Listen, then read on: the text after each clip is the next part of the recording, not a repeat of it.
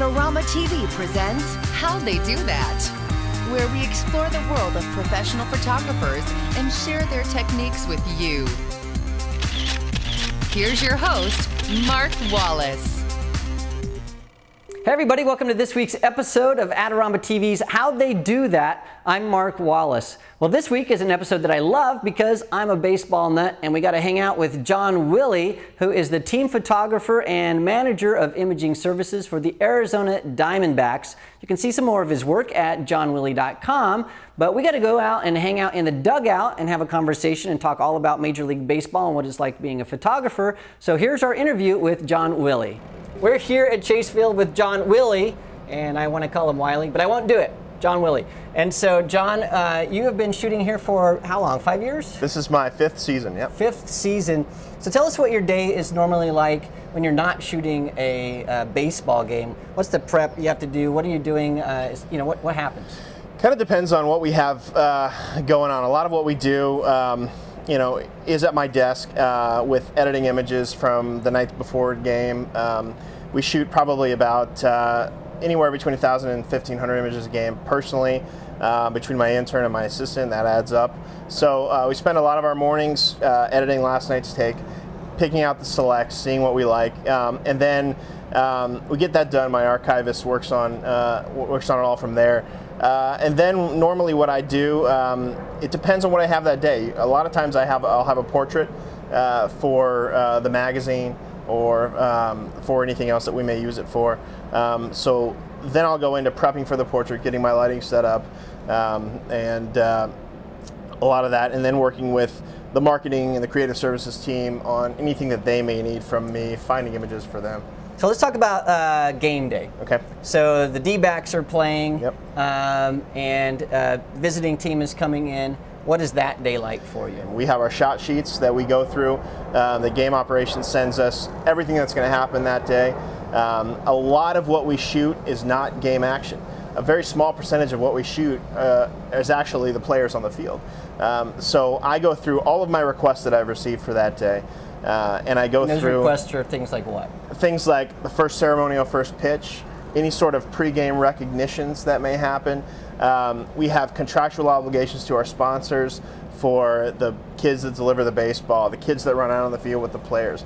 All that we have to cover. Those people get pictures of all that. Gotcha. So we go through and we make highlights and we make notes of everything that we need to shoot that isn't game action. So it's almost like shooting a wedding, actually. It really is. So you've got the father, we're minute by minute. Yeah, right. Absolutely. We're literally actually second by second as the game are planned out by the second. And the sheets are huge. I mean, one game takes 7 big long tabloid sheets of paper for the game ops crew, but I succinctly put mine down to 1 page. Well, let's talk a little bit about some of the other things that that the Diamondbacks do, and I'm sure other Major League Baseball teams do all over the country, and that is you've got Little League teams, you've got fundraising events, charity events, all of that kind of stuff. Do you participate in those as well? Absolutely. 100% of those we shoot. A big part of what we do is reaching out to the community, and we have our Diamondback fields that we give back, and usually there's a player involved every time. We go out and cover all that. We work with all the player hospital visits. We shoot those all the time for our marketing and for those kids. We send those pictures back to them because it's really important. That's a huge thing for the kids to get to see these baseball players and put the human side to them. So for the guy or girl that's out there thinking, I want to be a Major League Baseball photographer because I love the game, I want to see the game and shoot that and go home, probably not the job for them. It's very much, and I'm one of I think it's about 6 guys. There's 30 guys who do what I do. There's 6 of us who do it full time for the team. A majority of people are actually contract photographers. Well, let's talk a little bit about the actual shooting now. Okay. So you can see behind us we have some lenses, some small guys like this, which is this is a 400 2.8. You've got look at that cannon there. And this is a full IS lens. You've got a 300 2.8. Yep. You've got, I'm going to put this down here. And what other cameras do you use? So talk us through what you're using. So I'm shooting with Canon 1D Mark IVs. And then I also shoot with the Mark IIIs, and I also shoot with the Mark IINs. And they all serve a different need for me. The game action is all the Mark IVs. It's really, people come in here and obviously your eyes deceive you on how light it is, but the photographers know that it's dark building when you're running off of stadium lights and the roof's closed a majority of the time that we shoot here. So what I get, I shoot the Mark IVs on 3200 ISO. Wow. And the pictures hold up fantastically. I can get, the biggest thing in baseball for me is to try and stop that ball. So a lot of times you may see baseball pictures with a blurred bat, or the amateur is shooting their kids at a night baseball game and doesn't know why they can't get it with their Rebel. So the biggest thing is here is I can go up because I need as much shutter speed as I can get. So I don't care about the aperture. 2.8 I can shoot at all day because that really knocks out that background, gives great compression with these lenses, really isolates the pitcher, the player, whatever's closest to me that I'm shooting at that time. Well, let me ask you about the image stabilization, because I know image stabilization, for some people, they regard that as a must-have, and a lot of photographers say, well, it doesn't make too much of a difference when I'm shooting on a monopod. Yeah. What's your take on IS? IS, there's a common stigma in photography that we're paying a little too much for IS that we don't ever use.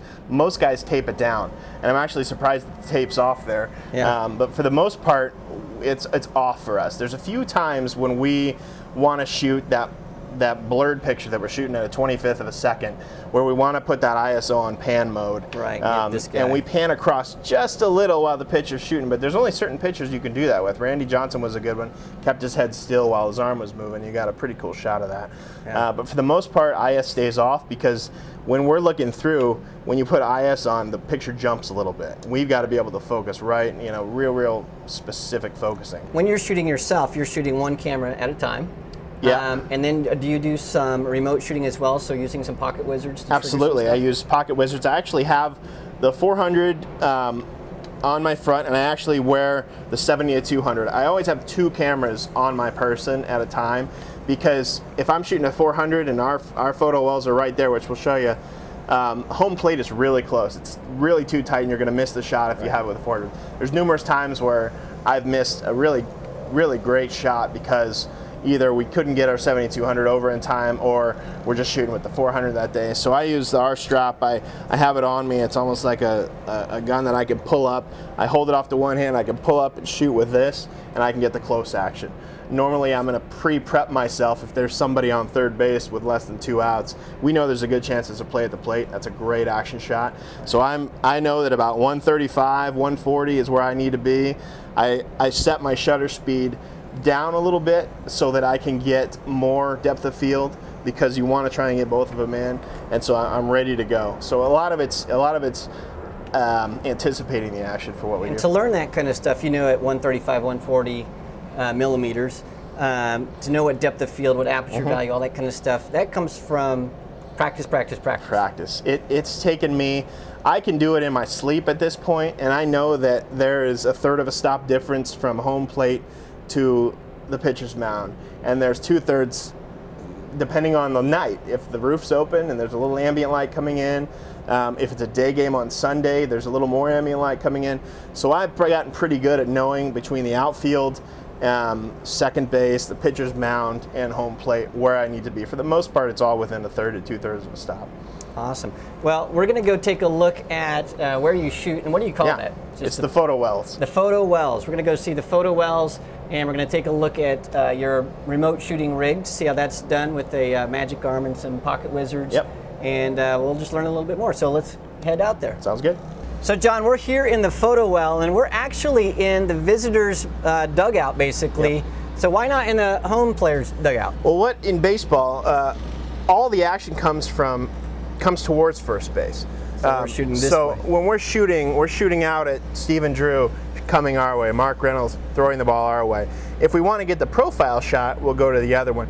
If we have a right-handed pitcher, I'll shoot a few innings out of the other photo well to get the angle from, you know, where he's opened up to me. If we're shooting a left-handed pitcher, mostly we're over here. If you come to a game and you watch, a lot of times you'll see a majority of the photographers spread out during the first few innings, but everybody kind of ends up right here because that's really where the big plays in baseball, the double play, guys jumping over each other, the shots from this angle, and plays at the plate if you're the home team or whoever's coming in. That's a great shot from this. And then if I'm looking for the catcher sometimes, but we never know when that's going to happen, so it's a toss-up. So I see you have a Multi-Max on here. Pocket was your Multi-Max. Absolutely. So tell me why you have this on here. Obviously, well, not obviously. Are you shooting strobes in? I'm guessing No, you're not, a lot of people ask me that because they go to a basketball game and they'll see the fire, you know, the pop, strobes popping. But we've figured it out and would probably take 50 to 75 strobes to light this place up, and we just can't do that. MLB rules are against it. They even yell at people if you're sitting in the first few rows having a flash. So no flash photography is allowed in the photo wells or anywhere else. So what are you using the pocket? So this is actually connected to my remote cameras. This right over here? Which is right over here. Check that out. This is just an example of kind of what I do when I set up a remote. A lot of times I'm going to be setting a remote up in the catwalk so I can shoot down on home plate. And those shots are great. The editors and magazines, they love them because it's a very different angle that not every ballpark can get, and we're pretty lucky here to be able to do that. There's a lot of times I'll set them up down at the end, facing out towards second base for a double play. And there's a lot of times I'll set them up down behind home plate, which is a really cool angle of you can see the outfield and you can see the bat coming off the ball, really cool. So what I do is we're Pocket Wizard Multi-Maxes on custom channels, and then I have them on actually both of my cameras. If I have 3 cameras on me, I'll put them on all 3. So that way I'm always firing these cameras at the same time. So just in case. Yep, absolutely. And what I do is, like this one is just an example, but we're set up with the magic arm. We've got the Pocket Wizard Multi-Max and the pre-trigger cord. This is a Mark IIN, which are kind of my go-tos for my remotes. If I need more ISO, I'll go to my Mark IIIs. So and then, these guys, tell me about the focus, because that's the pre-release trigger there. Are you on autofocus AI servo, or are you just pre-focus manually? Pre-focus manually, yeah. If you autofocus, it's going to be searching the whole time. So we pre-focus everything. We'll tape everything down, and then we'll go recheck ourselves before. And a lot of times I'll power this up because the pre-trigger keeps that the camera on the whole time. Now you tape it down because there's, with all, 40 or 50,000 people, however many are showing up here, how many does this hold? 70,000? 50,000. 50,000 people. Okay. That's going to cause maybe some vibration that could throw things out of focus. And if we're on the roof, anytime the roof opener closes, it's major vibrations. Gotcha. So, taping it down just to make sure. Just to make sure, and that super clamp doesn't slip at all? No, we tighten it down so hard, and sometimes we'll put some gaff tape underneath it just to make sure it doesn't move. Well, I had a lot of fun hanging out at the dugout with Jon Willey. Remember, you can see more of his work at jonwilley.com. And as always, if you have suggestions for how they do that, maybe a photographer you'd like to see us interview, you can send those to me at askmark@adorama.com. And for just a wealth of information of photography tips and all the past episodes of how they do that, please look at the Adorama Learning Center for more information. Well, thanks for joining me. I'll see you again next week. This episode is brought to you by Adorama TV. Visit the Adorama Learning Center where you'll find photography tips and techniques, links to the gear used in this episode, and related videos. For all the latest photography, video, and computer gear, visit Adorama.com. And the next time you're in New York City, visit our store located on 18th Street between 5th and 6th Avenue.